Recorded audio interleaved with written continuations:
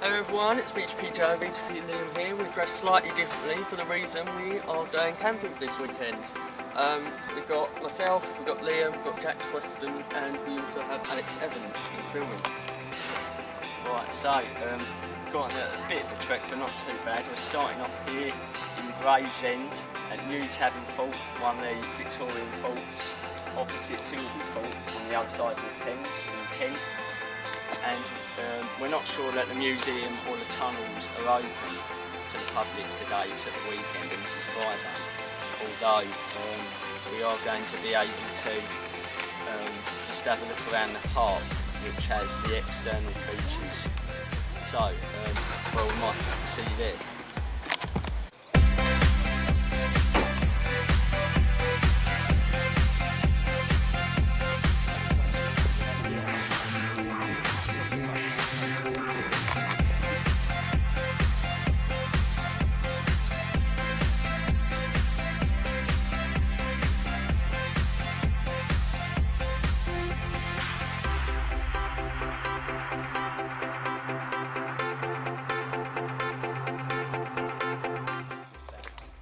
We're now in Newtavern Fort. We're just sort of checking it out. It's sort of open as a park. You can walk up all the steps and that, which I think is really good because usually these kind of places are never open unless they're opened up publicly on the occasion. But this is always left open as a park. You can walk along the walls and that.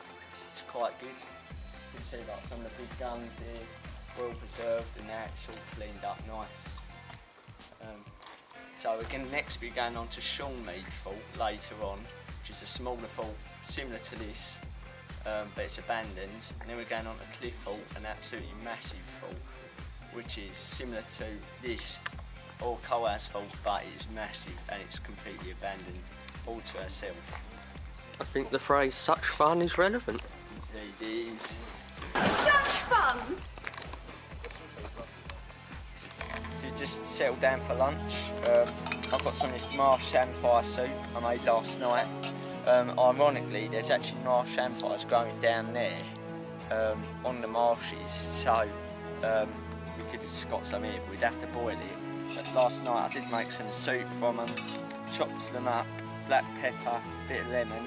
I did. Olive oil, butter, boiled it up, and I used the broth that we boiled them up in as the soup, chopped them up, put them in. It's actually quite a nice soup.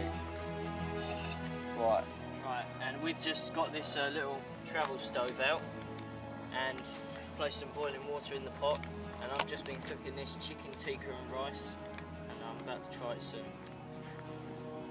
it's one of them Wayfarers ready meals. Johnny, I'll get you a knife and fork out, eh? Tell us what you think of the taste. It smells good. It smells like genuine Indian food. Basically, yes. Must be a bit dodgy.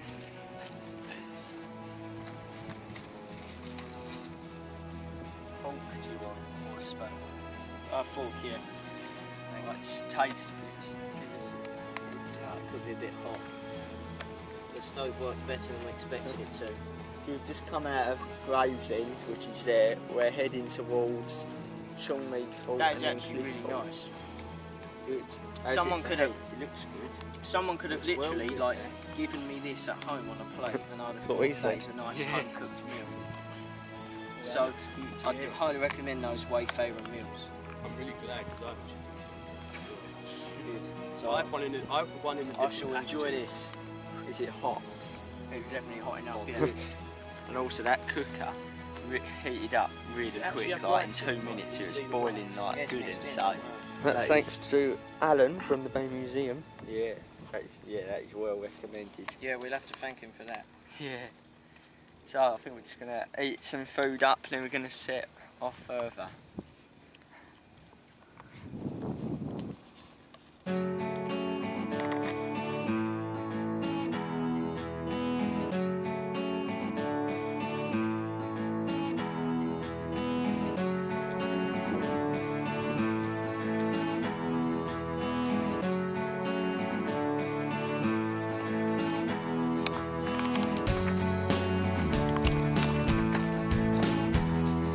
It's BTP Joe filming here, and I'm just walking around these various bits. Liam and that are up there,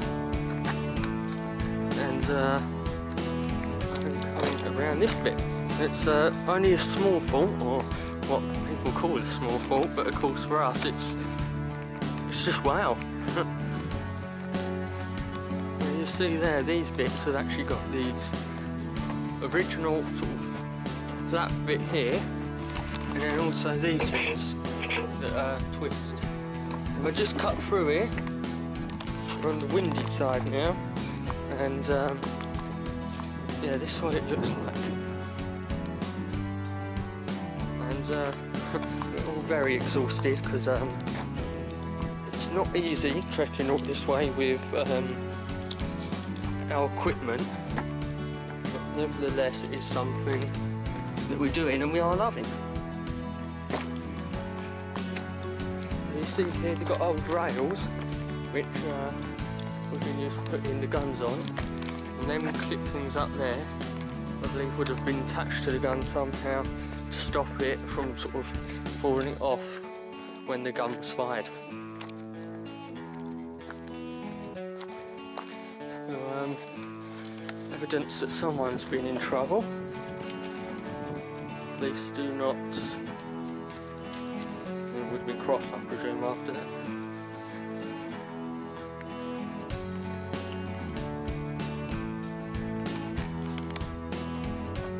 Liam! There's a whole underground bit!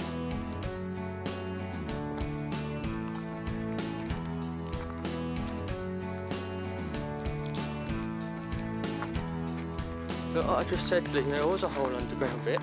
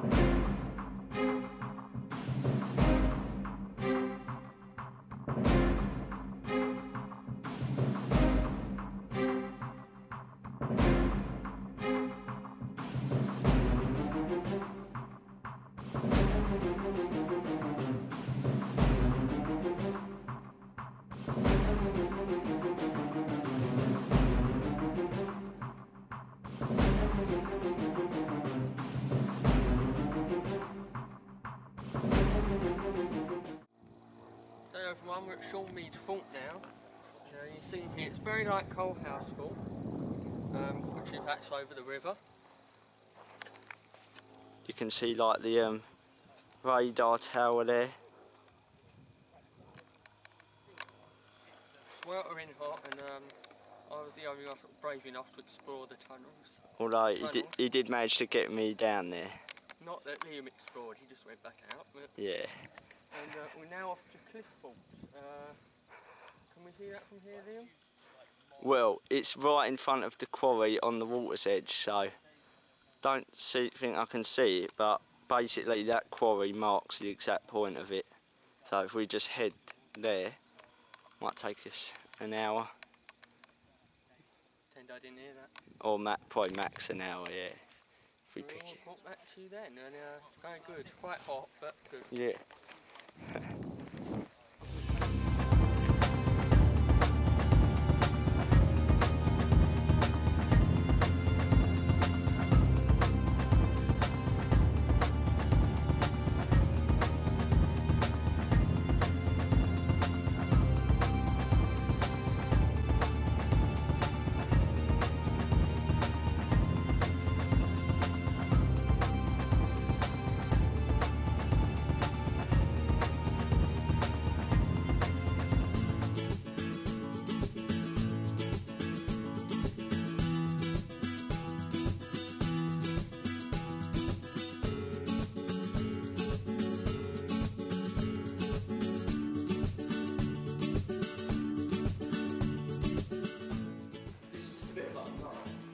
Everyone can see we're in here. The ceiling, that's fairly good condition. See all the bricks and that.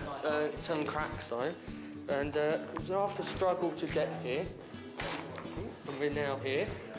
You can see some bits here have fallen down. Some curved bits indicating pipes. Old fireplace there. Onto this room. Vent shaft. And then BTP Liam has found us.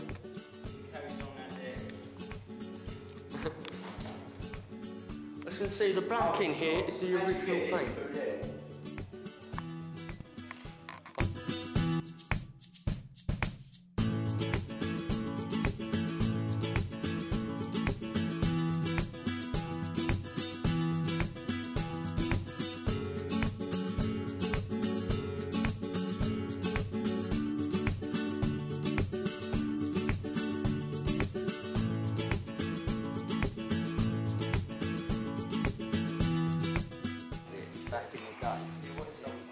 Looks like a ladder actually.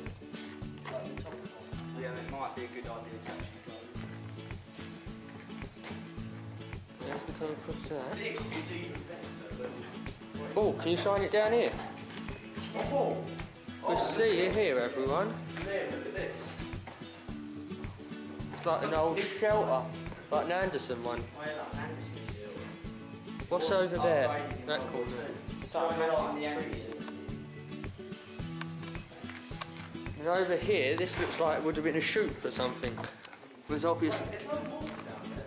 Yeah, no, there must be... Look, this looks well thought through it.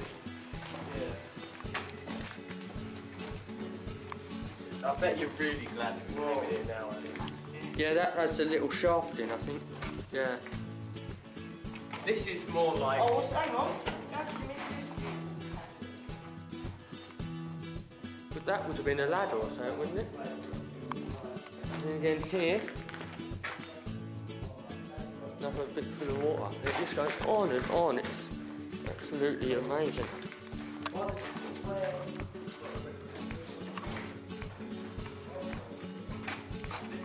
This is by far the best part.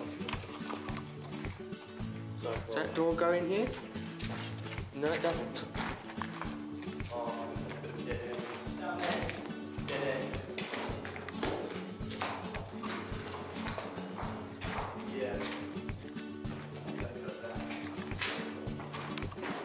This was Are you getting loads of That's the bits? same way. What's in there? Oh, it's just... Oh! It's like one of those places where the candles were in Yeah. Tilbury Battery.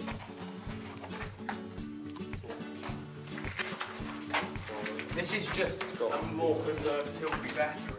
And bigger and better. With more variety of rooms. Like, the other one was literally just like this. They're not quite sure like that. What's that one? I don't know. Like, So she showed you this room's particularly interesting because we have that metal thing up there going down here, which is interesting. Then we had that bit over there, which we described as like sort of Anderson shelter. That. So if we know what they are, yeah. Did you? So say if we know what these are, we'll put what it is in the video. But if there's nothing on your screen now, then we don't know what it is. So Liam's getting loads of pictures. He's our picture cameraman, photo cameraman. So he's taking loads.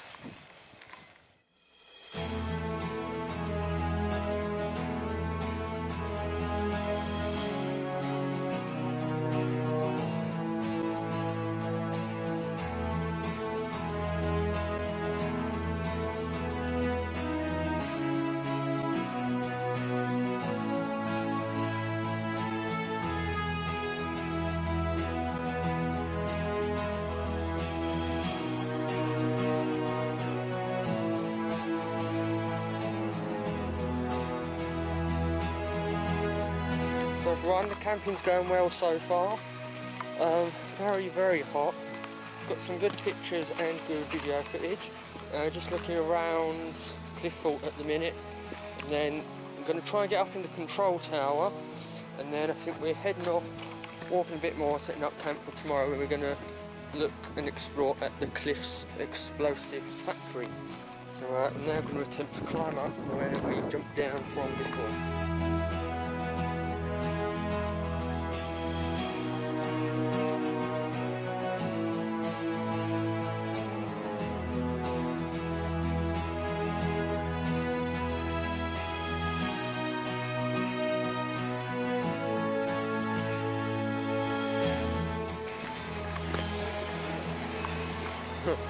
And we have arrived, everyone. And that's where we're going to get the best view of the site and possibly spotted.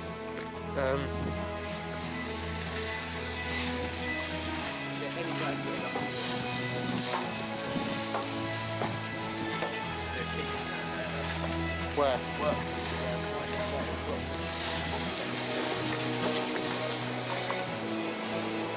Okay, we have come up here. Here at this time. Did they see you? We need to board her. There. Yeah, it's one right. It's like, you can't hear you. Quick, quick, quick. It's a cover. I saw it when you were Hello, so we're now in sort of World War II observation post on Cliffe Fort. Get a great view from here. This is probably the last part of Cliffe Fort we're doing, then we're going. We're going to take camp for the night then, just chill out, have fun. So we've got to find a place to camp next, then camp. And then get up in the morning for the explosive factory. You can see the explosive factory. Hello, so we had a good night's sleep in your tent. We sort of did like marshmallows around the fire yesterday, all that, coffees and stuff. It's a good spot. It's a bit like the Australian outback, as we've kept saying. And you've got like the view of the Thames down there. So like we're always like, you know where like it's not a, what would you say, an unknown location. Like we do have some familiar sites, like the Corrigan refineries and that. We just cooked up some bacon and sausages. Have you got a large one? For brekkie. They went really well. Fried up like a good one. Really? Well, fancy that. And next, we're going to be heading down on the marsh where those trees are. And it's the World War I explosives or munition factory. It was used sort of prior to World War I and during it. There's a lot of buildings going for miles out there to explore. And then pick up time, and then, well, back to civilization.